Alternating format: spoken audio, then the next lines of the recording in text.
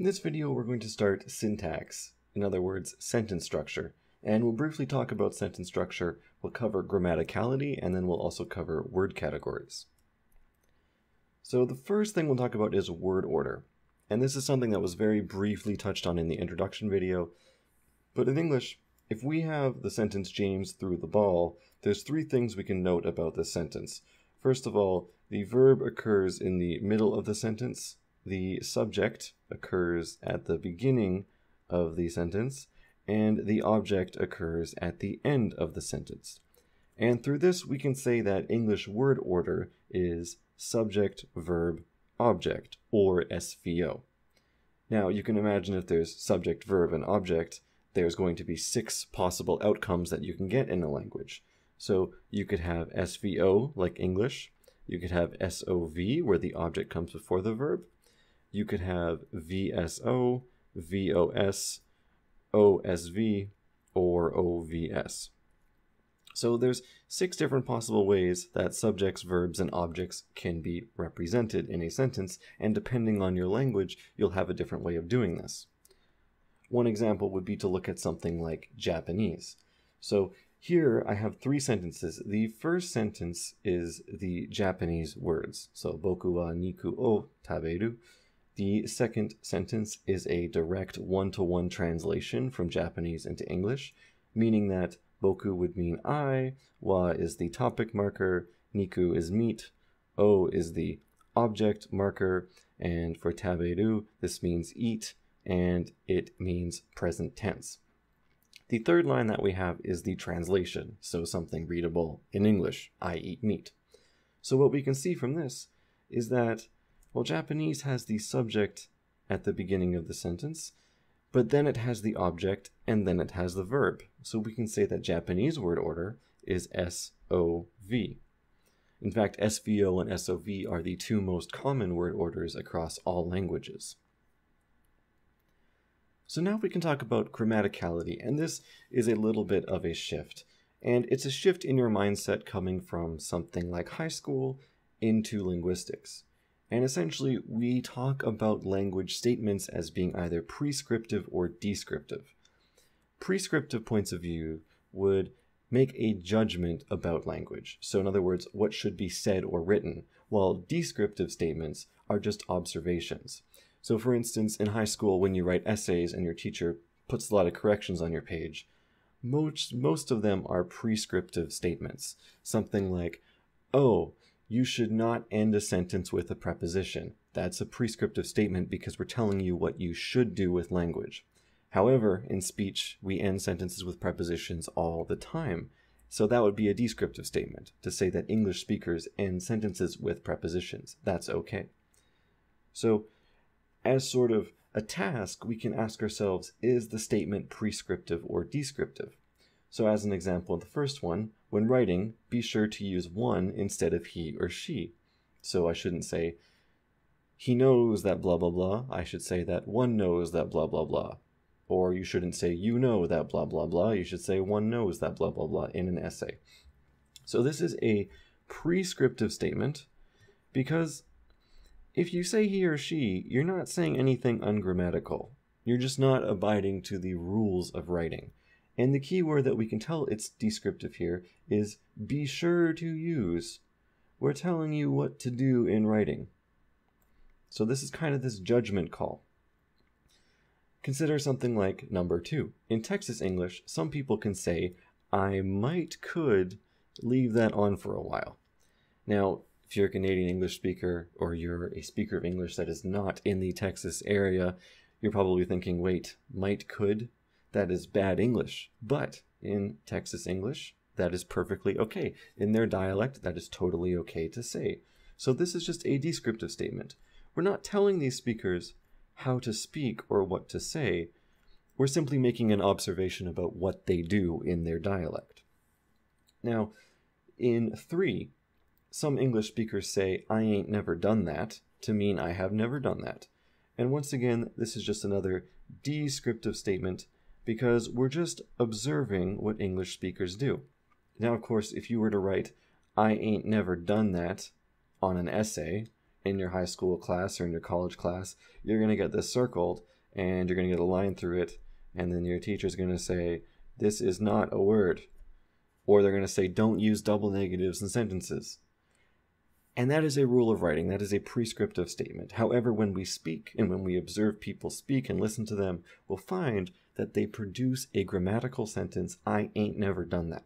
And that is acceptable to them. And when you hear it, you don't think, wow, that person doesn't speak English. You think, wow, that person has an interesting dialect of English. You might think they're lower class, but you still acknowledge it as English. So let's jump into lexical categories, because before we talk about sentence structure and how groups of words form together, we need to talk about the categories of individual words.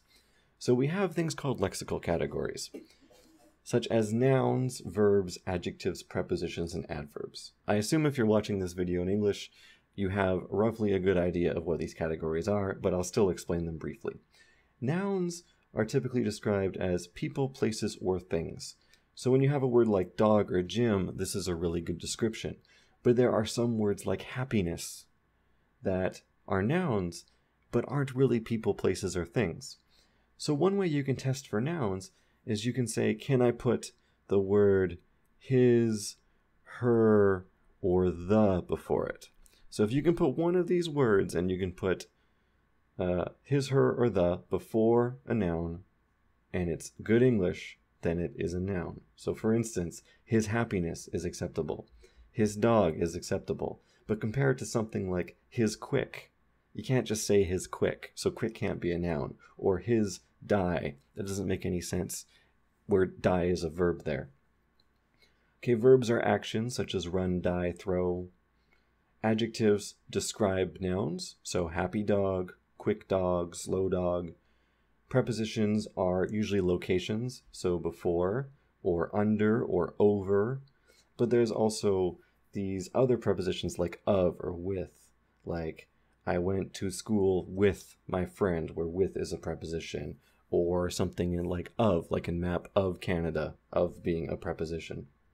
And finally, in the last of the lexical categories, there are adverbs. So these modify verbs, like I happily ran the marathon, I quickly ran the marathon, I will die shortly, something very sad like that. Okay, then we have these functional categories. And there is a difference between lexical and functional categories, which we'll talk about when we finally build tree structures.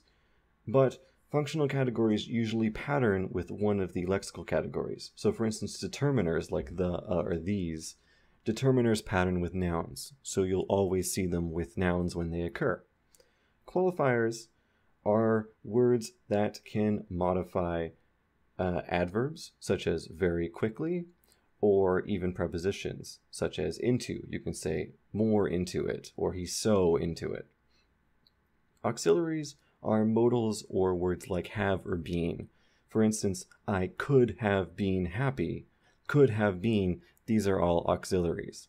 Or I have went to the store. That word have is an auxiliary. It's kind of a supporting verb for the main verb. Finally, conjunctions, these join two sentences together, essentially. So I went to the store and I went to the park. I love coffee, but I don't drink it often. Something like that. So now that we know lexical categories, you can pause the video and try to assign all of these words, these lexical categories. Let's just get right into it. So I is a noun.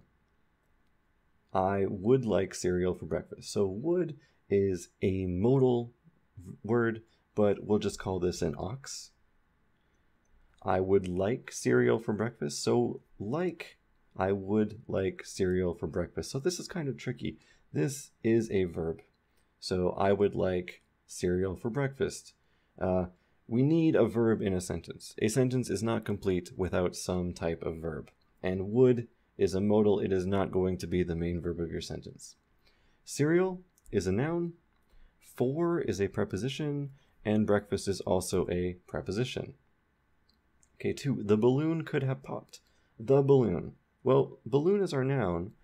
And remember when I said determiners pair with nouns? Well, the is a determiner, and it's occurring right before the noun here. the balloon could have popped. So could is another modal word, it's an auxiliary. Have is another one of those supporting verbs. And popped is finally our main verb of the sentence in the past tense. So you can say the balloon popped. The balloon could have popped. The balloon had popped. Again, you can see these words like could and have are all just kind of supporting that main verb. Finally, Jim ran very quickly to a store. Well, Jim is a noun, it's a proper name. We usually just label all proper names as nouns. Ran is a verb. Then we have very quickly to a store. Okay, well, think about quickly. Quickly is talking about how the running was done. So quickly is an adverb. Now, what is very doing? Well, very is kind of telling us how quickly, right? Is it a little quickly or very quickly? So this is our qualifier. And we'll see that qualifiers and adverbs pair together quite often. So Jim ran very quickly to a store. So to is a preposition, a is a determiner, and finally store is a noun. So this is word category identification, and this is something you pick up with quite a bit of practice. You can take pretty much any sentence that you can speak, and you can try to assign categories to these words. So if you'd like, in the comments below, you can always just give a sentence, write the categories, and I can tell you if you are missing anything or if you've made a mistake. Okay, so the last important point of this video that I want to point out is that words can group into phrases. And this is what I mentioned before, but we can talk about it a little bit more formally. So all of our lexical categories, like nouns, verbs, adjectives, prepositions, and adverbs, build up into things called phrases.